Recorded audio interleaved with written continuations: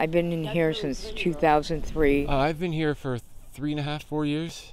Yeah. My name is Desiree Lamford. I have been a resident of Sonoma County since I was about 16, mostly Guerneville. We have a much higher percentage of people who are from here or have been here for a long time, whether housed or homeless. I think our data shows that about 80% of the homeless on the lower Russian River either are from here or became homeless while they were here. My name's Tim Miller. I'm the Executive Director of West County Community Services. West County Community Services has been around for over 40 years. They run the Senior Center, provide help for job seekers, offer counseling, and focus on housing and homeless services. For years here on the lower Russian River, really the only support for the homeless population was the winter shelter. But in the past year, a homeless task force set up by Supervisor Hopkins has seen a big change. For the first time, really got major funding to directly address homelessness. So we've been operating a rapid rehousing program. And to date, we've been able to save from homelessness or house 69 people. And that's just in the last 10 or 11 months.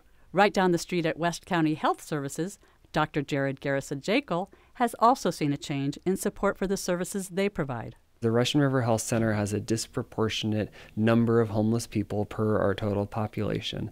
And because of that, we were eligible to apply for a grant to provide targeted, specialized primary care services for people who weren't being well served by our usual primary care methods here in the Community Health Center. For a client like Desiree, who became homeless with her 5 children after being in a car accident, that specialized care boils down to some very basic things. There's everything at your fingertips. I mean, everything from, wow, I need some place to go to the bathroom to, some place to brush my teeth.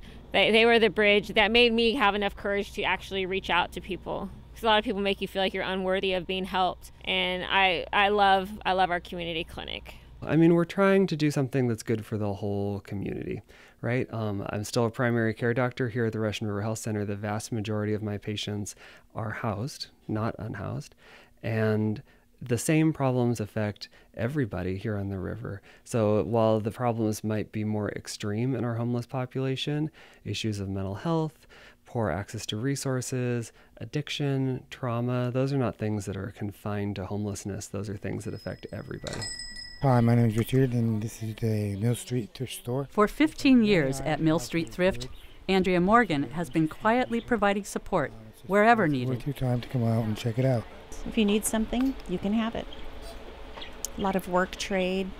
A lot of our guys will sweep or do the dishes or hang clothes.